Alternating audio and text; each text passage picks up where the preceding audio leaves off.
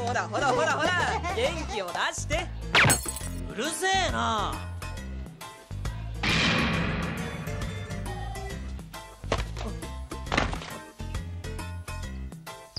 おい、タカヤ、タカヤ。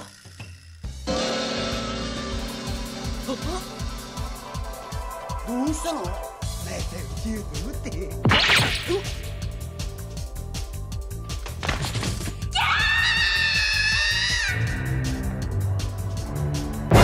Got milk? Oh, hey! What's up? I didn't see you there. Anyway, yeah, hi! I'm TkyoSam and welcome to Roppongi, the top of the tier of Tokyo. Today, let's learn a little bit about this place and let's learn why I don't like it either. Let's go! Yeah, Dad!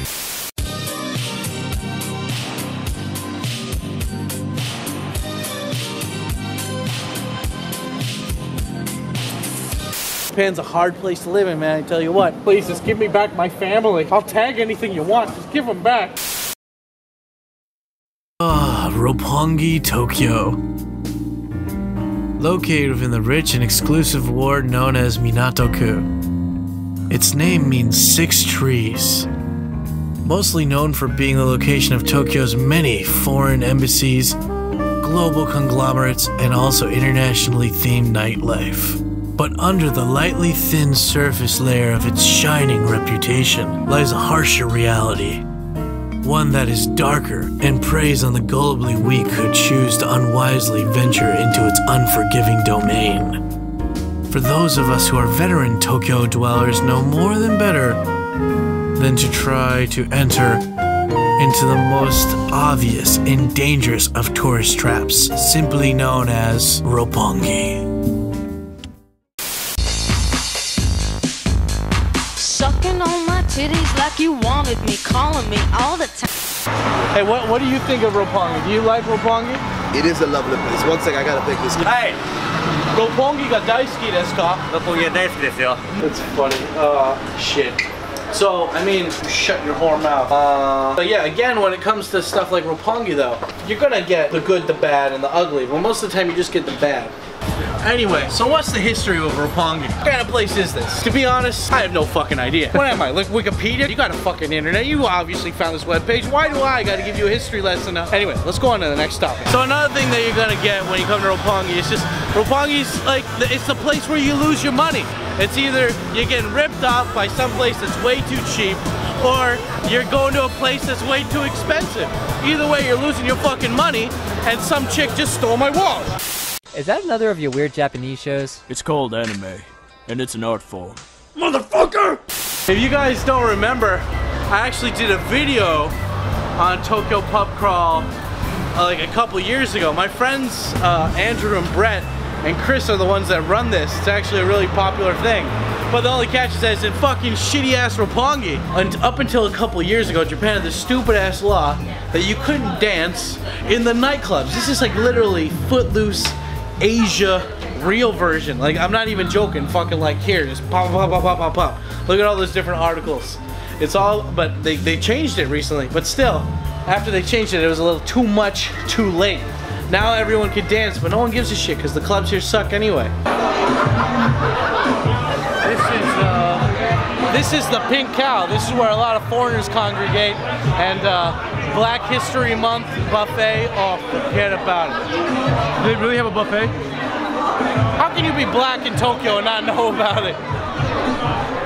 And people wonder why I say Stroll into the picture, but I can resist me how to live in Japan. What's my name? From the best. What's my name? It doesn't matter what your name is. I told you not to. No, the chicken! We're a public, you fucking Hashtag white people. Chip didn't invite Jerome to the tea party! Would you guys like some more tea? Nigga, fuck your tea! He can't hear me now. He's in a different place. You're in a different world and time, my friend. I'll never see you again. Can I just get a beer? Draft beer? Yes. Yeah! Fucking dragon sword! You know it! You know it! Yeah! Okay, so this is a perfect example of another reason why I don't like Roppongi, okay? This used to be a famous fucking kebab place, and look, it's shut down now. And the reason why is because Roppongi is famous for having street touts. Here in Roppongi, the street touts are famous for being either like Nigerian or like freaking Middle Eastern, or yeah, just African, Middle Eastern, Turkish, whatever. And they were famous for getting people off the street to come and just basically, hey man, come over here and go into my club. And unfortunately, a lot of people still fall to these scams every day, where some guy will say, hey, come to my club, Titi's for Uganda, man. You go in there, they'll put a little drop in your drink, then basically you get credit cards swiped, you get GHB, you get college girl rape. It's not even normal rape, you get college girl rape. That's really fucked up. Yeah, see, that guy knows what I'm talking about. But anyway, that's another reason why I'm not really very fond of Roppongi. It's simply because it's infamous for having people take normal people that are walking off the street, getting them into their club, and basically drugging them, and then, you know, you're lucid, you give them your credit card, and they basically just take you for a ride. This is a prime example of Japan's police force actually doing something. This guy, the people that worked here, they would actually grab you off the street and try to pull you in here, and I guess a couple cops got way more enough complaints from actual Japanese people. To be honest, if you're foreign and you get fucking drugged and you get scammed, they don't give a shit about you. But if you're Japanese, the cops might actually move their asses. Sorry guys, we're not open yet. Yep, sorry. They're always trying to steal me Lucky Charms, you know. Put the sexual predator. Yeah. You stupid.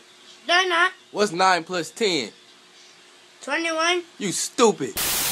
So Asia, do you know why they keep a majority of the African touts in here at Kabukicho? No, I don't actually. It's because the cops, they're smart, but they're also assholes. This is another prime example of Japan being vague as shit when it comes to not wanting to say real talk. Now, the fact of the matter is that they let people, like the touts, stay in this kind of fucking, in this area, in Roppongi or Kabukicho, because they want to concentrate all those people and all that bad shit into one area. And they know that.